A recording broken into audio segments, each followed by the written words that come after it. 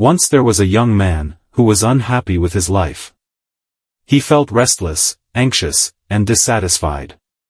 He wanted to find peace and happiness, but he didn't know how.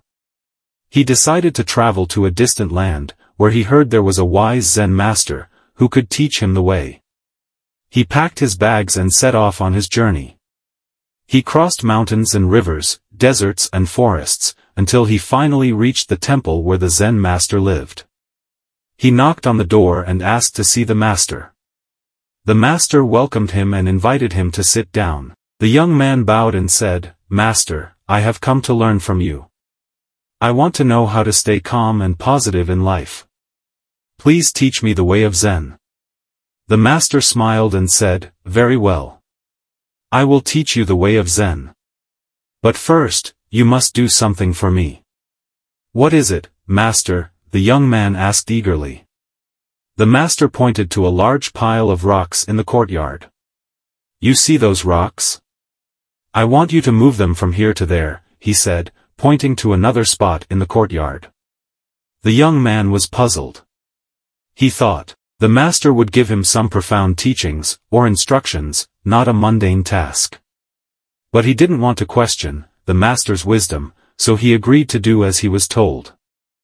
He started to move the rocks, one by one, from the pile to the spot. He worked hard, sweating and panting, under the hot sun. He wondered what the point of this exercise was, but he kept his doubts to himself. He moved the rocks for hours, until he finally finished.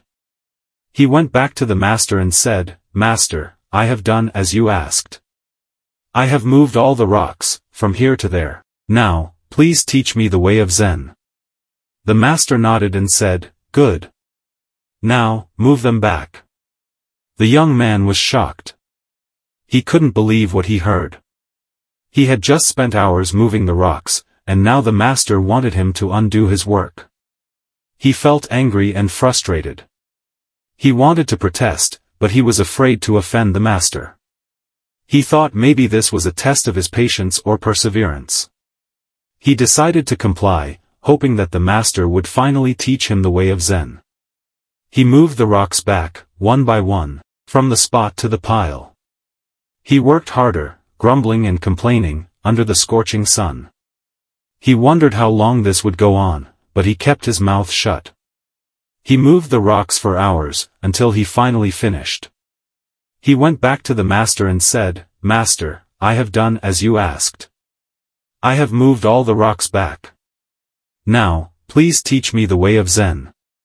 The master nodded and said, "Good. Now, move them again." The young man was outraged. He couldn't take it anymore. He had just spent hours moving the rocks back and forth, and now the master wanted him to do it again. He felt cheated and betrayed.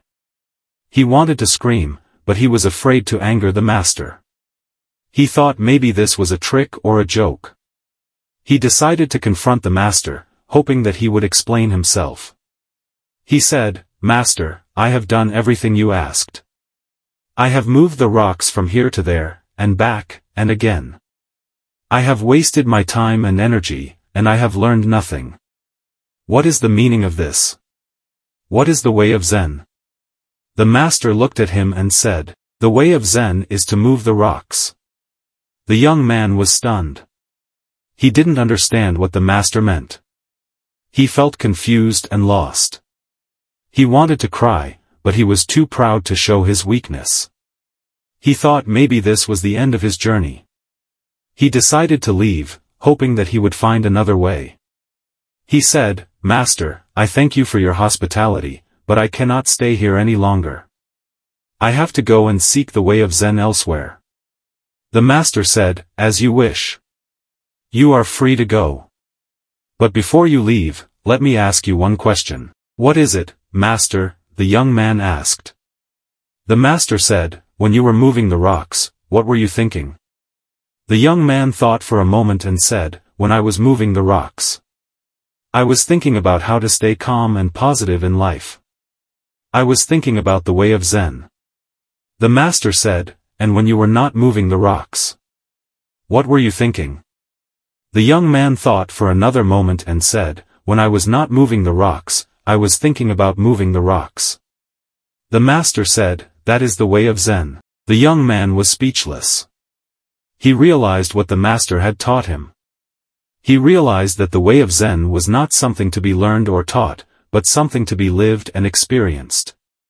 He realized that the way of Zen was to be present and aware in every moment, to be free from attachment and aversion, to be calm and positive in every situation. He realized that the way of Zen was to move the rocks. He bowed to the master and said, "Master, I thank you for your wisdom. You have shown me the way of Zen. I will never forget your lesson." Dear viewers, as Master taught, the true essence of staying calm and positive in life lies in being fully present and engaged in the present moment, rather than dwelling on past regrets or future worries. The young man initially sought wisdom from the Zen master, hoping for profound teachings, but instead was given a simple task of moving rocks.